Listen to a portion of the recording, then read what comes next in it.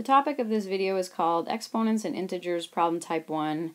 The title's a little odd. It actually lines up with an online math program called Alex. But anyone that wants to learn about how to handle exponents with positive and negative numbers, you've come to the right place. There will be another video after this. It's called Problem Type 2, and what it's going to deal with is it'll be exponents and integers, but it's going to deal with when there is no parentheses. Or there might be a negative sign outside of the parentheses. So that might be worth a look because it kind of kicks it up a notch from this video itself. So, alright, let's just dive right in. What is an exponent? So an exponent could be something like this. That's your exponent. This down here is called your base. And the exponent is telling the base to multiply it by itself 3 times. So 3 cubed would be 3 times 3 times 3. If you're a little rusty with exponents, you might see 3 cubed and immediately say, oh, the answer is 9. But if you can remember to either slow yourself down by writing it out or taking your time as you think about it, you realize it's not 9. 3 times 3 will give you 9, but then when you multiply the 9 times 3, you'll be getting 27.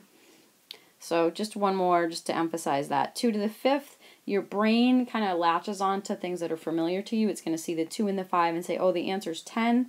But remember, the exponent is saying to multiply 2 by itself 5 times. So just take your time. I've learned myself to catch myself making mistakes or writing things out slows me down so that I'm less prone to making them. 2 times 2 gives me 4.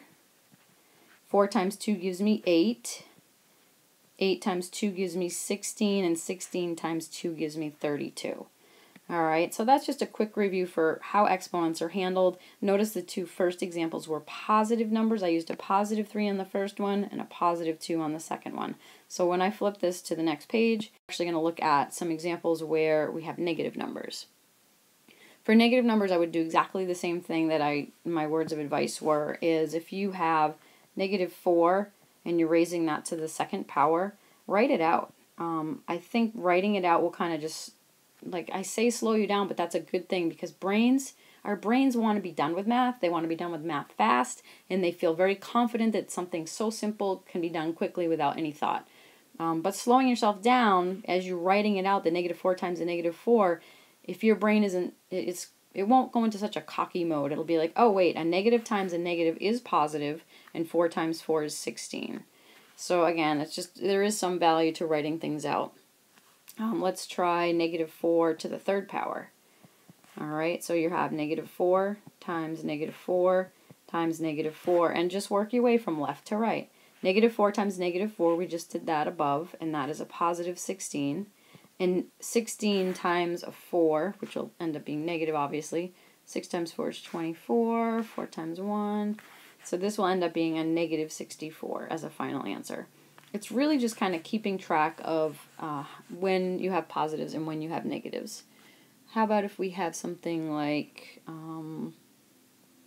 negative 2 to the fourth power? So negative 2 times negative 2 times negative 2 times negative 2. Negative 2 times negative 2, positive 4. Positive 4 times negative 2 is negative 8. And negative 8 times negative 2 gives us a positive 16. There is a rule of thumb that in our notes, let's see, if a negative, actually I'm going to see if I can try this. So if a negative number is raised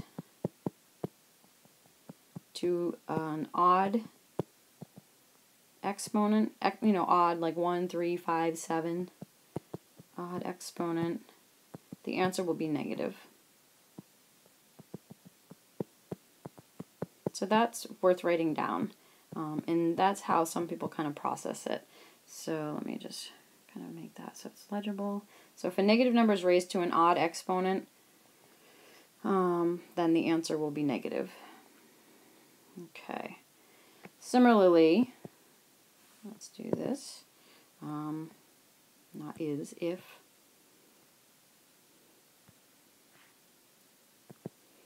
If a negative number, so it's going to be really similar, right? We're just going to change a couple words. If a negative number is raised to an even exponent,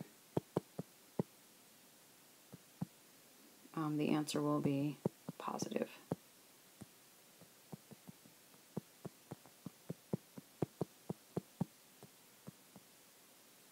Those are your rules of thumb. If you're not inclined, like if you're better at remembering rules of thumb rather than writing things out, these are totally valid rules just to write. So immediately if I had, we're not going to do the math on this one, but if I had a negative 18 to the 6th power, I'm not going to do 18 6 times because this will take me all day, although I could grab a calculator, but I won't.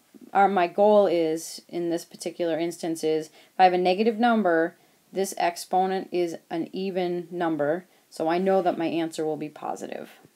So either way. Alright, that's kind of a good rule of thumb. That's pretty much it in a nutshell. I am going to kick it up a notch with exponents and integers in the next video. It's called Exponents and Integers Problem Type 2. And what it does is it deals with all the problems that we've dealt with today had parentheses around what we were raising to a power. So sometimes you will get problems where there is not parentheses, but you still have like a negative number apparently. So we're going to take a look at that in the next video.